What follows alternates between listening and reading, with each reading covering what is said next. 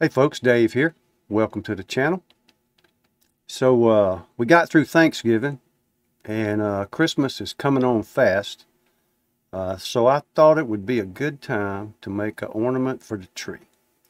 So we're going to make a 3-layer ornament, and this is what it looks like.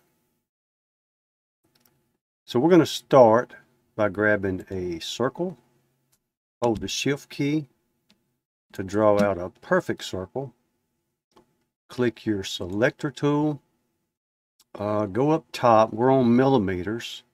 Make sure your lock is on. And we're going to make this 90 millimeters. And that is somewhere in the neighborhood of 3.5 inches. So remember, you can use your mouse wheel to scroll in and out. And you can push down and move the entire canvas around. So we are going to move one of these off to the side. That'll be our backdrop. We will duplicate, Control D. Use the left arrow key to move it out. And with it selected, we'll go to the offset tool. We're going to make a inward offset, round, and make it 6 millimeters. Then you want to select it, go up top and group it together. Select it again, Control D. Use the left arrow key again and move one out. So now there is all 3 layers. So over in the art library, I've got 4 vectors that I downloaded for free. And I'll put links to all of these in the description so you can go get them. I believe we will start with this center layer, which will be the mountains. So let's grab the mountains. When you pull this vector out, you can see that there's some little parts in here that were intended by whoever originally made it. But we want to get rid of those. So you want to select it, go up top, ungroup, select your mountains, move them out, and then you can select these pieces and just delete them with the delete key. All right, now we want to resize this a little bit. Maybe. Just go to the corner, resize it. We're just going to set it in here somewhere like that. We'll make it a little bigger, maybe stretch it up like that.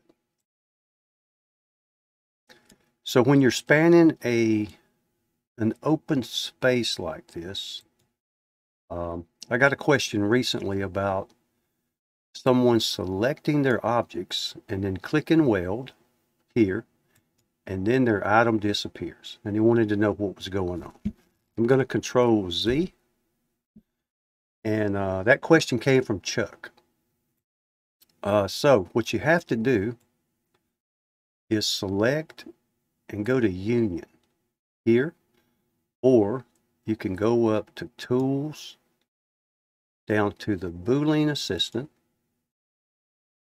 And if you scroll over the assistant, each of these options, it'll show you what works best. So we want this first one.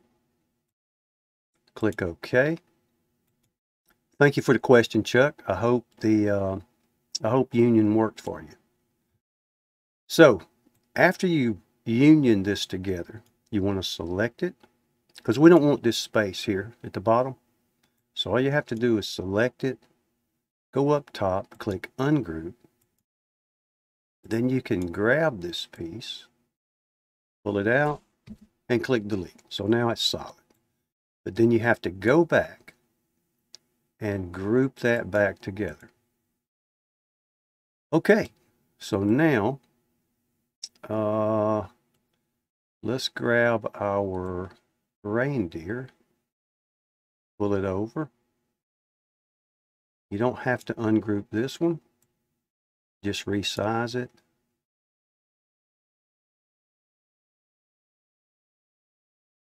And make it as large as you want it to be.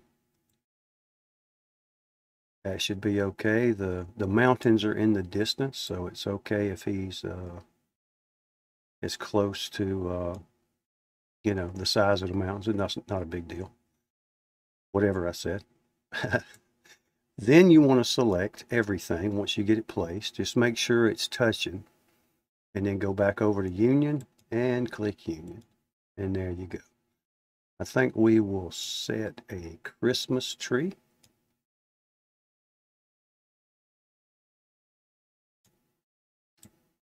Here. Somewhere about there. And again, if you're looking at perspective, it can be in the distance as well. You could even raise it up some and make it look like it's more off in the distance. But we'll put it here, and then we will add, let's grab a square and just draw a rectangle.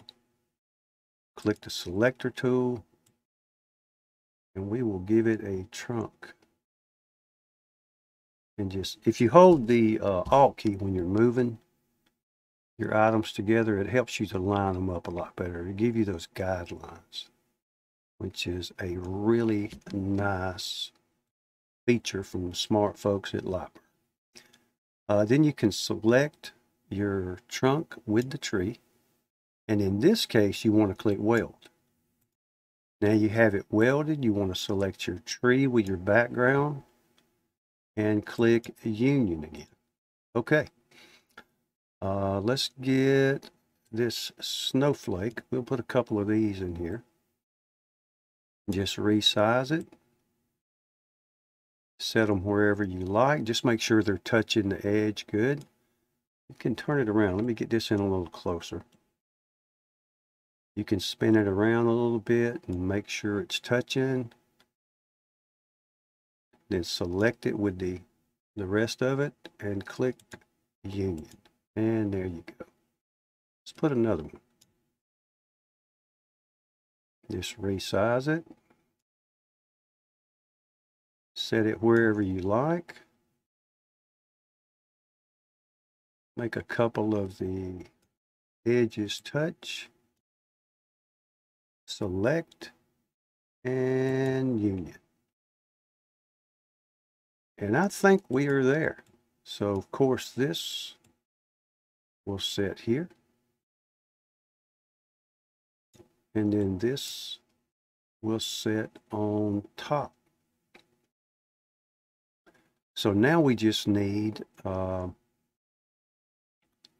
make a hole in the top so we can put a hook or a string or something through it. We'll put it on this center one.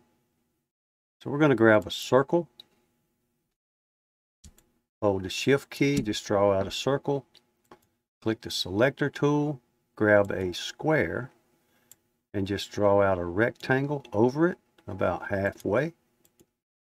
Then we're going to select the circle, Shift and select the rectangle, and then go over to subtract and click subtract. Then we can just squeeze this up a little bit, set it on top. Just make it something that looks good to you. You can hold your Alt key again and get this centered. Let go. Then you can select, and in this case it's a weld. So just weld it in. Grab another circle. We can scroll in a little bit. Hold Shift, draw out a little circle. Again, hold your Alt key to get it centered. Drop it in there, and then you can just group it together. And now we have our hanger, and I believe our ornament is done. So let's cut it out, see what it looks like. Give me a few minutes to get the laser set up, and I'll be right back. Okay, we're framed up and ready to go. We're using 3mm basswood plywood, and this piece is warped a little bit. I guess it, I don't know, sat around the shop too long. And I'm tying it down with some homemade tie downs. I do have the magnetic ones, but before I bought another set of those, I checked the price, and they're like 30 or 40 bucks for 6 of them. So I just made some myself, and if you haven't seen that video, I'll drop a link down in the description and you can check it out. They work really well and you can save yourself some money. Okay, let's send this code on over, cut it out, and see what this looks like.